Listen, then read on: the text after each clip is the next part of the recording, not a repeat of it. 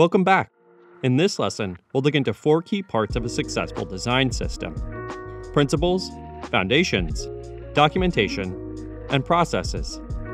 These are some of the most important aspects of building a design system. Each of these topics are deep, and we won't be able to cover everything in our time together. Instead, we'll focus on what you need to get started. After learning these basics, consider the needs of your team, business, and system to determine where you may need further learning. And if you'd like for any of us to do a deeper dive on any of these topics, let us know in the comments. Now, let's get started.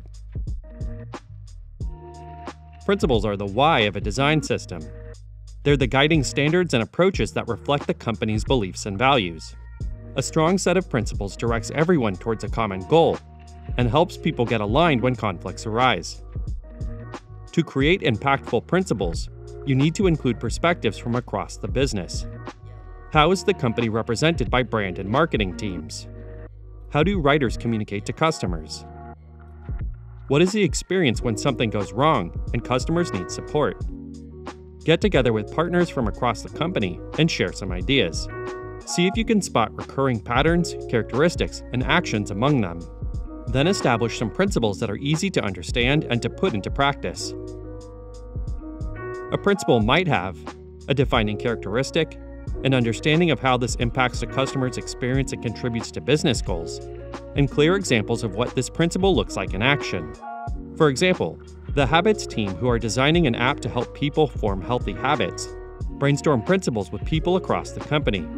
They identified a common theme, which became the principle: be accessible and inclusive. They included notes to describe the principle in more detail, like the service should be available to the widest possible audience, to clarify what inclusive means, and celebrate prioritizing accessibility to build a strong culture around this principle.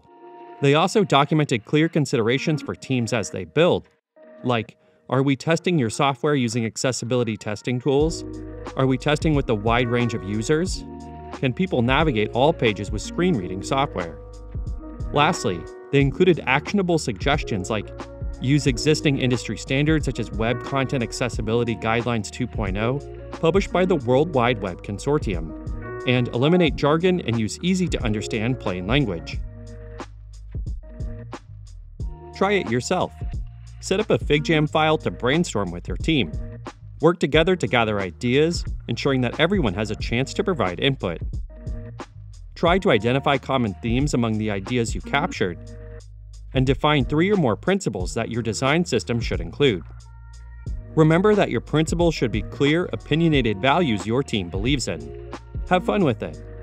In the next video, we'll learn about design system foundations, including accessibility, layouts, typography, color, and more.